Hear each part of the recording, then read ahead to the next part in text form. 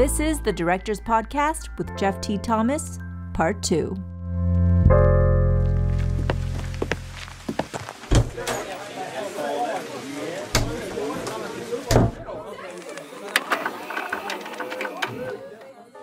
So let's start with your process first. How do you think your process from script to screen has changed, is different today to the way it was when you got your first gig? Well, I just know so much more. I think that's the number one way. But the number two thing is I know what I don't know now, which I didn't admit earlier on. So I really know my limitations. I know what I'm weak at, and I know that I can ask for help, and I know that help will arrive. I did not understand that when I began. I thought I had to have all the answers by the time the day of shooting happens, and for every actor and for every situation, I'm the director, and I need to know. And what I realize now is even though I know a lot more, I also know I know a lot less. And by knowing a lot less, I found myself empowering others to really participate. So I think that's the biggest change. I've also seen just a lot more films. I mean, and I'm influenced today by people that weren't really influences when I was younger. I mean, we talked in part one about, Ingmar Bergman, and I have to say, even Woody Allen was an influence. We talked about blaxploitation and Steven Spielberg. But, then in more recent days, it's been a continuing influence of Robert Altman, a continuing influence of Ridley Scott. When it comes to procedurals, we're always trying to see what would Ridley Scott do to tell this story, because of the way that he shoots and still reveals humanity in beauty. Taika Waititi nowadays is just like, I just want to do everything like he does. I want to have the approach that he does and the wryness infused in all my work, and Christopher Nolan and David O. Russell. So now there are filmmakers out there that inspire me to take things in a different direction. I do tend to avoid the more stylized filmmakers. I'm not a big David Fincher fan. I like him personally, but I don't always engage in his films in the same way that others do. I definitely don't engage. Why is that, do you think? Because I see the hand of the director so conspicuously that I am mostly interested in it esoterically or how it was constructed as opposed to what it is. And I feel the same way about Quentin Tarantino. I'm very interested in how he bends the genre and what he does with a shot, but I'm not interested in the movie. I don't find that those techniques draw me in the way Ridley Scott does. Ridley and Tony too, but Ridley Scott tends to, if you look at The Martian, use all of that sophistication and all those techniques that he's mastered to pull me into the stories. Spielberg is this way too, although sometimes he can get a little bit ostentatious, but it's rare. So I'm always looking at directors that I admire, like David O. Russell, I think, where technique seems to just completely underscore, elevate, bring to the fruition the story they're trying to tell. And those have become my idols. But Spielberg can be extremely stylistic, though. No, I mean, he can. But proscenium, But generally, it's if you look at Schindler's List and what he did there versus Jurassic Park, you know that the style is so in service of the drama. I don't feel it's extraneous or applied. I don't feel the shot came first. I feel like what came first was what he wanted to draw you to emotionally or just visually. What he wanted you to focus on is the focus. With some other filmmakers, it's just the showiness seems to distract for me. Which I believe is his process. But what is your process? I mean, when you get the script, do you have a moment where you solely focus on the script, or do you storyboard? Do you come up with ideas? What is that? Do you absorb the story first? Do you have an imagination process? What is your process from the moment you start reading? Well, it's calcified now, pretty much. What I do is when I get a script of an episode or film, I just want to sit down in one sitting and read it. I don't want to be interrupted. I don't want to get up and have coffee. I want to prepare myself just to experience it like I'm watching it as a movie. And so I try not to make notes. I try to just read it from beginning to end and just absorb this is what the story is and feel it more kind of in an overview, thematic way than a very specific way. That done, I take a break. Usually I wait until the next day, and then I open it up again and I take copious notes. Then I start saying, okay, what are my challenges going to be? What are the locations I need? What are the big set pieces we're going to have to start working on day one? Where's the casting at it? Sometimes it's notes about the scene. Sometimes it's notes about things I have to get into right away. Now I use scriptation, which I absolutely love. So I can just feed them right into scriptation, and I use different colors, and I get very, very detailed about it. Prep goes on. I start answering more questions. I ask people for more help to solve those particular problems. And somewhere around the second or third day of prep, I start to shot list the movie. And the way that I do that is I start from scene 1 and I go to the last scene. I literally will make a shot list of the entire film, really keeping in mind how the transitions will work, how one scene will flow into another. And that's why something like the pilot of Pitch looks the way it does, because I shot listed it from beginning to end. It's not a storyboard, it's just a detailed description of how I imagine these shots to be in each scene. And then my assistant will take them and put them on the days that the scenes are scheduled. And then I'll look at them again and say, oh my God, I have too much to do in a single day, and retool the shot list to actually make the day possible. Do you shortlist things like conversations, like two people sitting in a room I do. Having a conversation? Yeah. You do? I never want them to quite be exactly what you would totally expect. Sometimes they have to be because time is of the essence and you have to speed through them. But I think every scene deserves an idea that reinforces the scene. So where the camera's placed, how the camera moves, even in a two-person conversation, is worth your consideration. Will they be close together? Will you accent the space between them? Will the overs be tight and will they block each other, or will they be open? Will you shoot them all as singles where you're on a wider lens and closer to them, or will you be longer and squeeze them together? Will you circle with the Steadicam? Will you find them originally and stay there? Will you shoot things in between? Even the simplest conversation, and obviously I did 36 episodes of In Treatment, so I had a lot of experience with this, demands rigorous attention from the director. And, obviously being on set where actors will want to do things slightly differently, they might not want to stand up at a point where the script says, or sit down or walk around or do something. They might have their own ideas. Obviously, would you try to manipulate them into your shot list, or would you just let your shot list evolve into following what they want to do as well, or meet in the middle? What's your process? Such a good question. The purpose of my shot list is not to dictate to people what will happen. It's to have a plan in case nothing happens. So it's only the worst case scenario, my shot list. Sometimes it is specific shots that I really do want to accomplish, but generally it's the beginning of a conversation. And that conversation then goes, I send the shot list in advance to the first AD and to the DP, and now to our line producer, who I really trust to give me feedback. And they give me notes and ideas, and sometimes they don't at all. And then we arrive on the day. I don't bring the shot list out and say it. I just ask the actors to start where I think they should start, and we fall into the scene, and we rehearse very loosely. And most of the time, 70% of the time, they more or less fall into a staging that will be accommodated by my shots. Sometimes they don't, and it's better. And I gleefully accept it and change my shots. Sometimes they don't, and it's worse, and I gently coax them to doing something that is better. And often we find amongst us something even better than what the shot list imagined. I've been working a lot with Darren Okada, who's a great DP now. Darren is a master of subtly contributing and improving every scene that I've shot listed. So he subtly says, oh, I see you had a handheld or a dolly with a loose head here. What if we did this or that? Or what if we moved it in this way? Or what if we brought that? And everything is just a little bit enhanced. He is like delicious spice on every enchilada. I don't know why I said enchilada.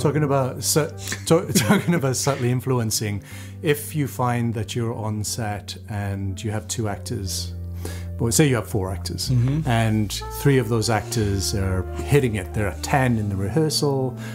The fourth actor isn't doing it. How do you like to direct people individually? Do you do it as a group? Is it scene dependent? What would you do in a situation? Well, it's scene dependent and actor dependent. I in my directing class, I always say to the young directors that you have to understand that every actor needs a different director.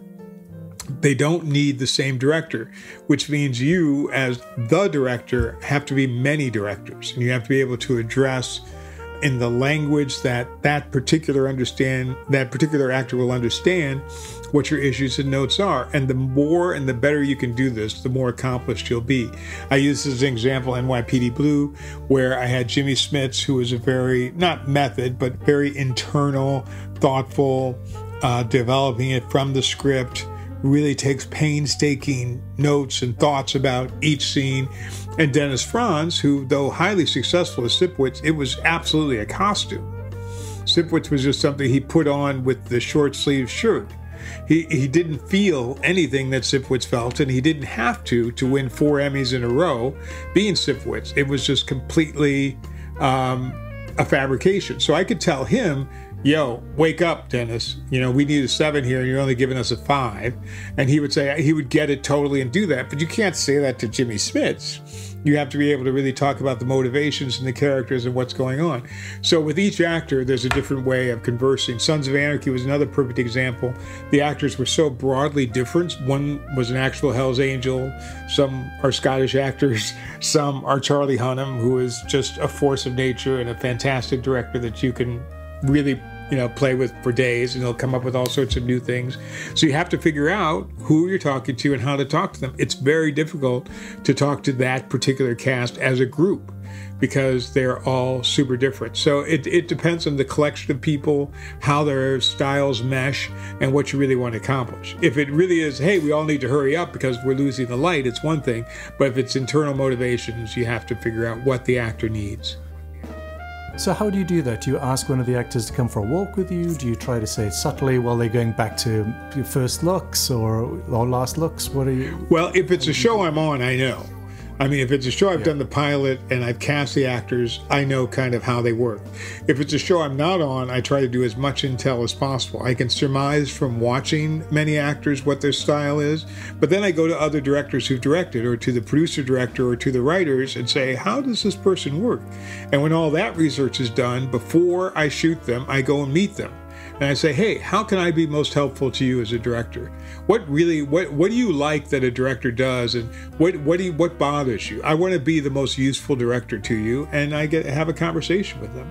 And that's really helpful. And they're always surprised, like nobody ever does that. And I think, why don't they just ask you? I mean, it seems very simple, but that's what I do.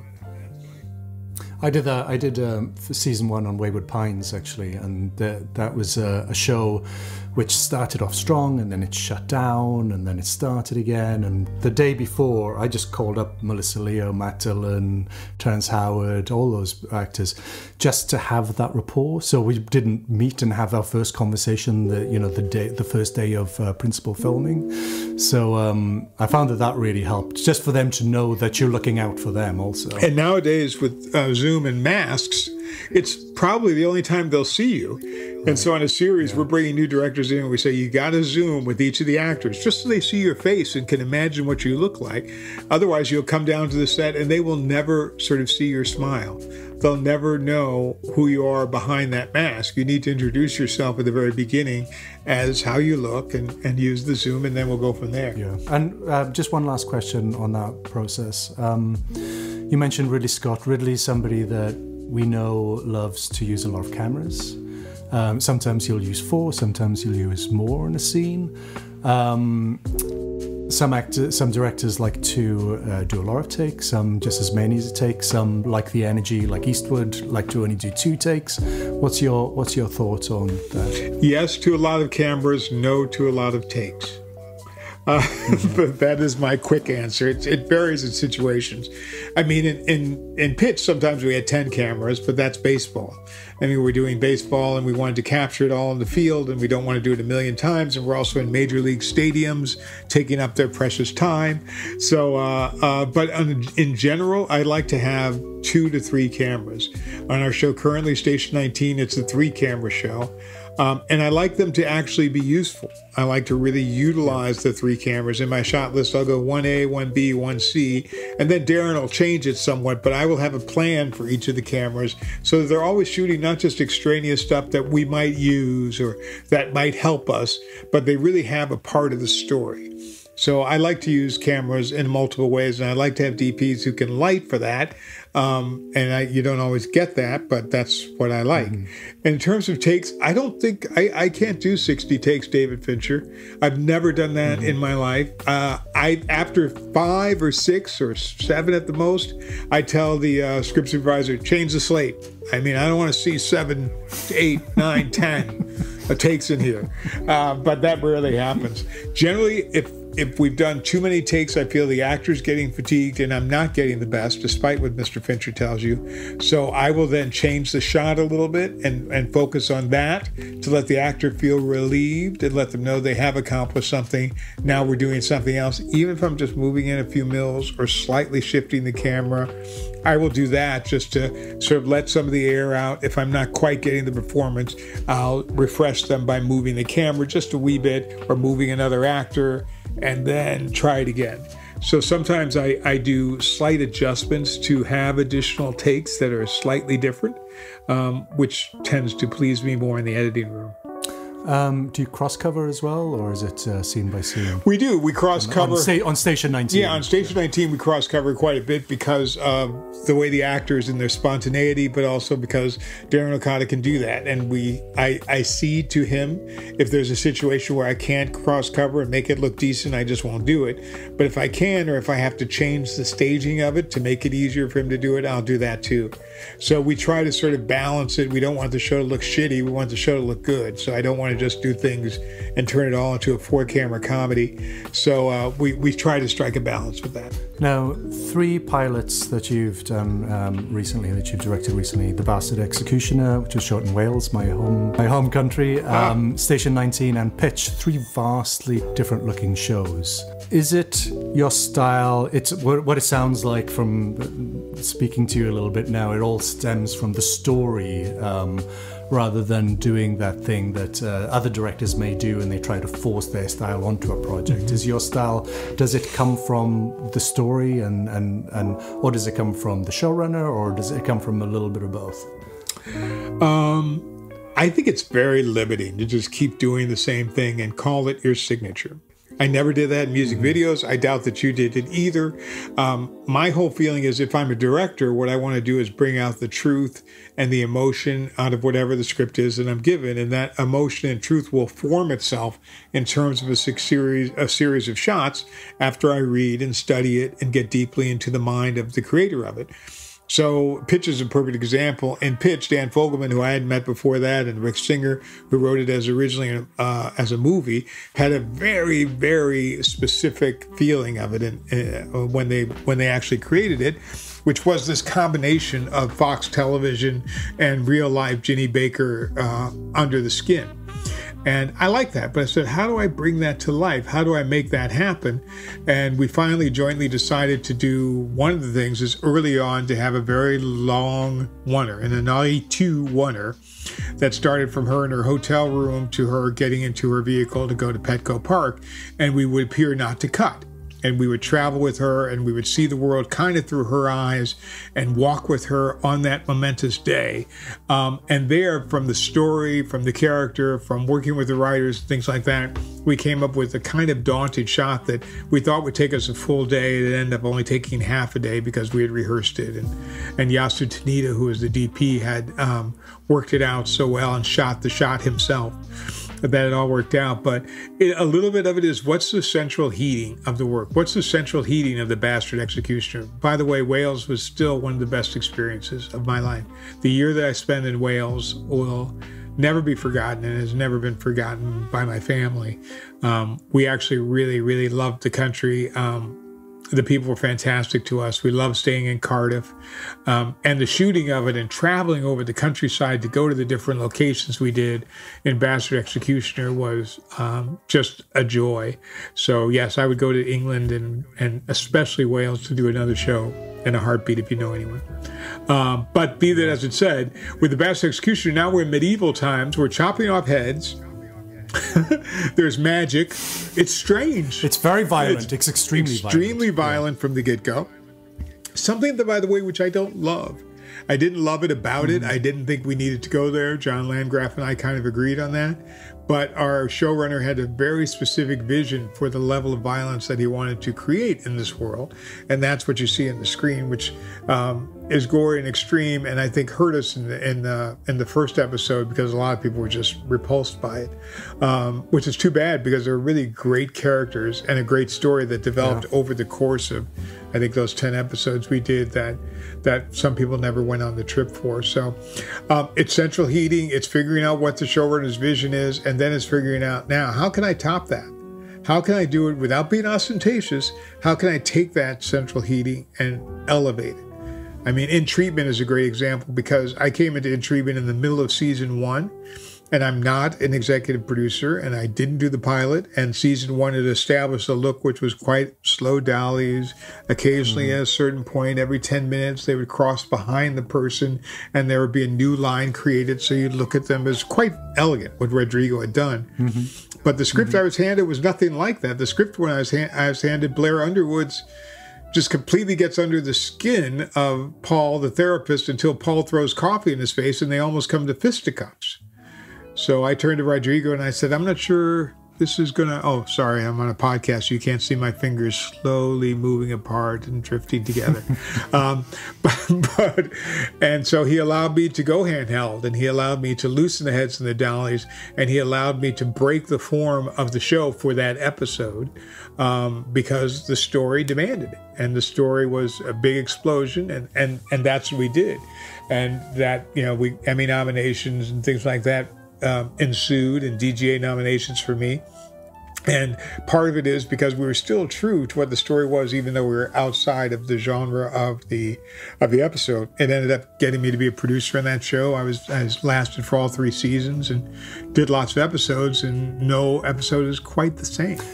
How would you say your approach directing a network television job compares to something like In Treatment, which was HBO? Well, yeah, it's pretty much the same nowadays. It used to be that network television was more driven by a CBS style of procedurals because that was sort of the box that network television had decided it wanted to live in order to collect the mass audience it desired. But now network television wants to be cable and wants to be pay and wants to be streaming, and so they're really looking for something that's more dynamic and more cinematic than they were before. So the shows are kind of exploding in their ambition. So now network television is cascading with its rivals to become as compelling cinematically. Now I know that's not true on every show. I don't watch a ton of network television shows other than ones I'm working on. So my understanding is that there's a world in which cinema doesn't exist, and it's a lot of close-ups. But in the world that I've been living in Shantaland, there's been a desire to make it little movies and make each week as crisp and as well put together as a film. But you still have to take into account if you have a show on HBO or on one of the networks that doesn't have a commercial break, you don't have to worry about ending that act with that big bang like you do if you're doing a network television show, and you're going to have 5 minutes of commercials if it's CBS, and it's only a 44-minute cut that you deliver. So I presume that do you look at it like that, or do you... Yeah, I think that's just one of the sort of nuanced differences. And when I'm doing my shot list, I always make end act 1, open act 4. As a note, just to myself within the shot list to know I must have a shot to conclude this act. I must have a vision of what that final moment of the act before the commercial will be. I must have a shot to begin this act. So you do have to think a little bit more conscientiously about that and drawing the audience and keeping them involved. So there is that. It's slightly tedious, admittedly, because sometimes you're drumming up drama in order to create suspense later, and a lot of that suspense gets thrown out in the editing room when you decide this scene shouldn't end the act at all and another scene should. So you try your best to do that, and it does take up more time than it should, but that is one major difference with network television. Absolutely. So let's talk about some of the more defining moments in your career. You've already had a fantastic career with so many Emmys. We haven't even got into the Emmys and your awards and everything as yet. So I presume there are some of the highlights, but what are some of the moments you like to reflect on a little bit the least as well? It's super obvious that winning the Emmy for the first time would be a career highlight, but when I was thinking about this, I couldn't think of a greater highlight in terms of my directorial career because I was still quite young. I'd maybe done 20, maybe 25 episodes of television when I won the first Emmy, so I didn't really have a great body of work. And suddenly I'm at the Emmys first with my mother and my family, and which is amazing. I'm nominated, incredible. I'm nominated, with an incredible people that I super admired, including David Chase for The Sopranos. And I'm thinking, what the hell is going to happen? Am I going to win? If I win, I'm not going to win. The episode was not particularly, I don't know, different from anything else. It just was about a father who is a millionaire father, by the way, who was molesting his child, and the wife was covering up for it. It was moving and it was emotional, but I didn't think it was necessarily going to be the show. And sure enough, boom, the envelope opens, and the first thing Roma Downey says is, "The Emmy goes to, it's a tie." It's a tie. I'm thinking in my seat, is it a tie? The first Emmy goes to Mark Tinker for Brooklyn South. And so Mark Tinker, who is my partner in NYPD Blue, had taken some time off to direct another pilot for David Milch for Brooklyn South, goes up and gets the Emmy. And he talks for a really long time. So now I think, there's down to 4 of us. Somebody's going to get a second Emmy. We're waiting for Mark Tinker to finish. And Mark Tinker finishes finally, and Roma Downey comes back to the microphone and says, "And the second Emmy goes to Paris Barclay." She sounds a lot like Elizabeth Taylor in my impressions. But anyway, so I go scampering up there. I have prepared a speech, but I haven't written it down because I've decided to use the Emmy statue itself as a memory jogging mnemonic for my speech. So I get up there, I get to hug Jimmy Smits on the way. I see my mother clapping and standing. I get to thank those people. And in 1 minute, I managed to thank all the important people, including David Milch, including my family, and recognize my sobriety getting me to where I've done, and all of it without actually looking at a card or a piece of paper, which I'm super proud of. Congratulations. And I also looked really great in a suit that the costumer for NYPD Blue had made for me. And now was an Emmy-winning director, one of the few men of color or people of color at all who had won the Emmy for directing. Although there had been others, I was not the first, which made me sort of suddenly a part of the pantheon. So that was probably my greatest moment. And even winning the Emmy again the second year, and it was great because it was a great episode where Jimmy Smits actually died. But the first Emmy is the one that is probably the highlight. This is both for NYPD Blue. Both for NYPD Blue, yes. Yeah. 20 years ago. But who's counting? Did that change your career? Obviously, I think it did, right? Yeah, I haven't really not worked since that time. I've always had a job, unless I wanted to not work. I've always managed to stay employed. I had other things brought to me. I had pilots that came my way, and I started to be able to choose the jobs that I wanted to do. So in that sense, it definitely changed it, but also made expectations that much higher for the work that I would do, so I was harder on myself because of it. Some of the other more defining moments? The worst, which I've also referred to, is getting fired. I'm not a person who likes getting fired, as I've discussed. So when I was removed from House Party 2 unceremoniously, it was one of the worst moments, and it really shook my faith in myself. I mean, I didn't see it as, oh my God, these producers have defrauded me. I saw it as I've made an incredible failure. And the lesson I've learned in retrospect is, sometimes it's not about you. Sometimes it's really about you are the victim of what other people want. And you don't have to take all that pain on. You don't have to take that you weren't right for the right time, meaning you aren't right as a person internally. So that was a really bad experience, and I was ill-equipped to deal with it, and it took me quite a long time to recover from it. So I think that goes down in history as one of my worst. How do you come to that conclusion? Just looking back on it and having other experiences that were nearly as bad and being able to deal with them in a much more graceful and gracious way, because I recognize that, it's just not all about me. It's just not, despite what I may think. Wise words. But the most memorable show that I've worked on in terms of what we talked about, and the one that I want, well, it's a sort of a tie. Glee was very memorable. Glee was a special one. I think I did 8 episodes of that. Every episode was different. The music was so awesome. And Ryan Murphy is the producer of my dreams, in that after the first episode, he pretty much, let me go. And I got to do whatever I wanted to do, more or less. But I love the stories. I love the fusion of music and dancing, and the music video stuff comes back, You go back to your roots. At the same time, the cast became close friends, and it was really quite a magical time to be doing something that so many people were watching too.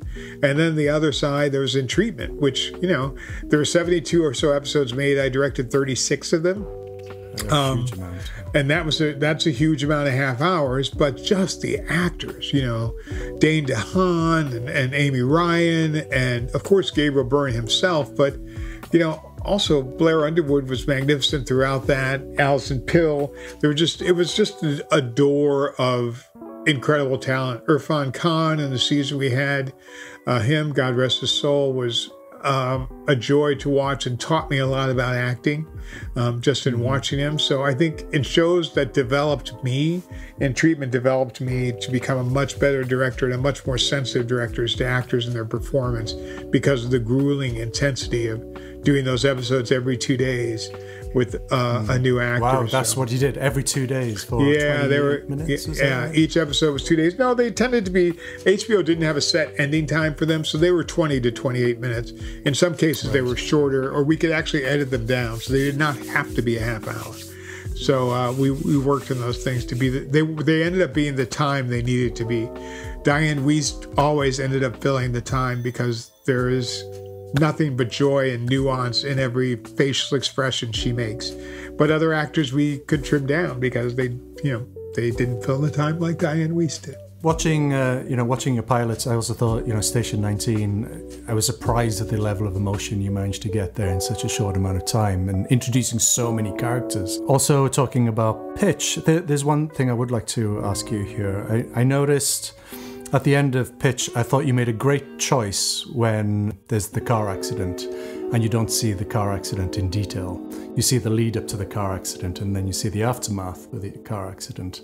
Could you speak about that a little bit? Because I know that especially people that maybe don't have a lot of experience, they might feel like if they were ever presented a moment like that, they might feel like they'd have to shoot it and see it in many other ways. Could you just talk about the decision of not to? I know it's not about the accident; it's more about what happens after the accident. Could you just talk a little bit about how you came to that decision? It was never scripted to actually show the accident, and I was pleased. Right.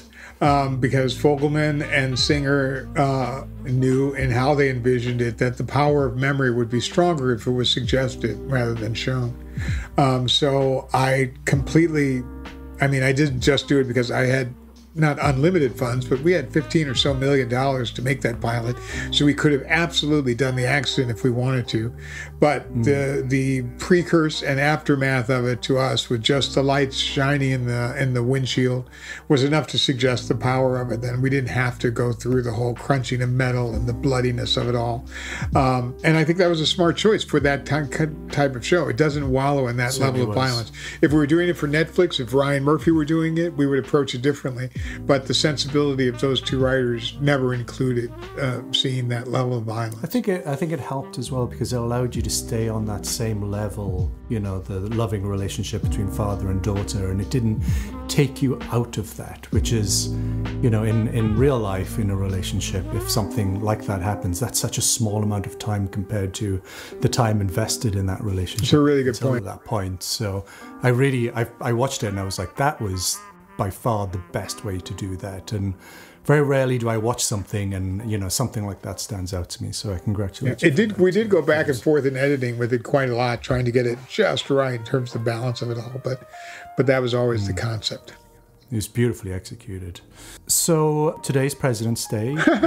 You were also the president of the DGA. Former president. Former president, yeah. Could you just talk a little bit about that? I never intended to be the president of the DGA, but I did like to contribute, because early in my career, some of the first shows I did, I needed the DGA's involvement to protect my creative rights. They stepped up. I had shows where people were cutting around me. I had conflicts with producers that needed the DJ's assistance. They were always there. And then I shortly realized that having the insurance and having the protections of the DJ was incredibly valuable to my family as time would go on. And I felt I should give back. And so I started participating and becoming involved in the committees and eventually the councils. And then when they decided, because Obama's president, we need to have a black president too, to elect me as president, I thought it was an extension of how I could be of service. So I tried to make it more easy to communicate with our members. I tried to deal with the negotiations and focus them on streaming, which was obviously the future at that time. I had a lot of challenges in front of me. It was the time of the Sarah Jones accident. It was a very difficult time to to get through all of that and to return safety as a high priority for all DGA members. And so I was very, very pleased and privileged and to be honored with, Frank Capra was president of DGA. Robert Wise was the president of DGA. It's like, holy moly. Yeah. Michael Apted, my friend, was the president of the DGA. So it was a big honor, but I figured I would just use it to try to do as many things that would really impact the members in a favorable way as possible. And it was exhausting and time consuming. And a lot of it happened when I was in Wales, when I was doing the Bastard Executioner. Right. I was the president and I'd fly back for important board meetings and then get back on the plane to Wales. And it added a lot of stress to my life and took a lot of hours away from my kids. But I don't think I would do it again differently. To have that on top, you're already working an 18-hour day, and to add that on top of that in another country, oh my God, I don't know how you it was, I think, Sons of Anarchy and Glee and a little bit of Intriguement when I first started, I think, and then it became, largely the Bastard Executioner through the back end of it. It was a lot. The DJ is it's not a needy membership, but the structure of the DJ tries to be of service even constantly. So it ended up being a lot more time than I had hoped for. Well, you did a fantastic job. And Thank you. We're all in your debt for doing that. Thank you so much. So moving on to our third question in part 2. If you were to start from the beginning again, what would you do differently? I would have kept my focus on writing as well as directing because I've been happiest when I've done both. So rather than just be a director for hire, I would have pushed more for projects I've written and shows I've created to be the shows I directed. I think I got swept up and seduced by really great artists like David Milch and Aaron Sorkin and Kurt Sutter, and spent many years, working for them. And I think if I had to do it over again, I would have liked to have spent more time working for myself. I would have also stayed in the theater as well as in television. I love directors that I hear about who are still directing plays, and Matt Penn's directing a play, so it's great. I love that idea, and I wish I would have done that. I wish I would have kept my feet in both. Would you like to go back to direct the theater anytime in the future? Yeah, I get offers every once in a while to do different plays. I just, it is a big time commitment.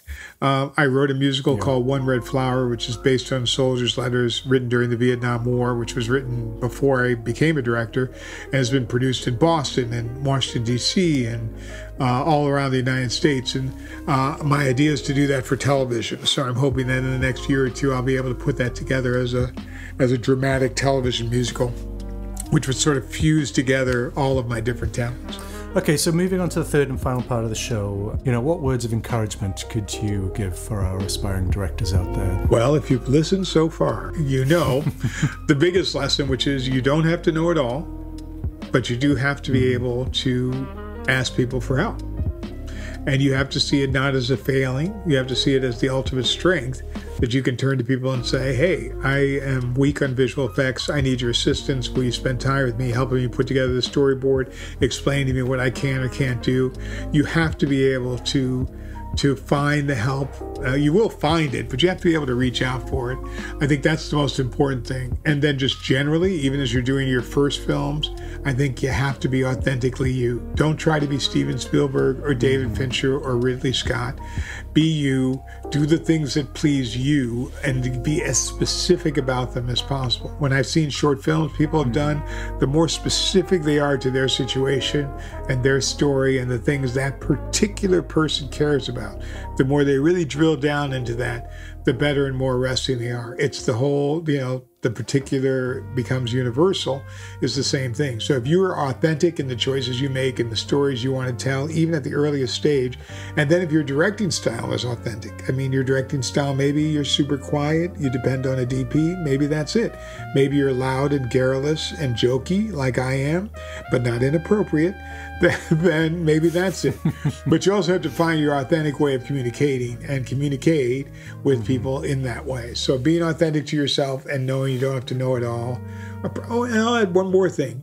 It also, if I had it to do all over again, actually, I would say to aspiring directors from the very get-go, be grateful for the people who are helping you make each and every project you do. Expressing your gratitude often and recognizing you have a responsibility to take care of them are two of the best things you can do. That will be incredibly powerful for you as your career continues. If you can be someone who is known to be grateful, someone who's known to write letters after the show is done, to thank people who've donated their time on Saturday to make your short film, that is how you build a reputation in a career and you get people to want to work for you. And as you get larger crews, it still goes on. You have a responsibility to them to not do ridiculously long days, to not put them in situations that are unsafe, and also to be thankful and grateful for their help. Well, I think that's amazing advice. Can't top that. I think you've summed it all up there. Thank you so much. Can people find you on social media? People can find me on the social media. I'm mostly on Twitter at @HarperBar, HARPARBAR. Sometimes on the Instagram at #PKC Barclay. But I think you find it if you just look for my name. I'm not on Instagram as much as Twitter because I get my news from Twitter. But please, follow me and maybe I'll say something you'll enjoy. Well, listen, I'm so inspired by having you on the show. Thank you. You've been an inspiration to me and so many people for so long. I love the fact that you've come on the show and you've given us your time, not just for everybody that's listening, but for me also. Well, thank you so much for asking me, and thanks for doing this. This could be a great resource to people, and I appreciate your including me as one of those potential resources. Thank you so much, Paris Barclay. Thank you. And that's the show. Thanks for listening. If you have any questions or suggestions, you can find me at jeffthomas.com or at jeffthomas on Twitter and Instagram.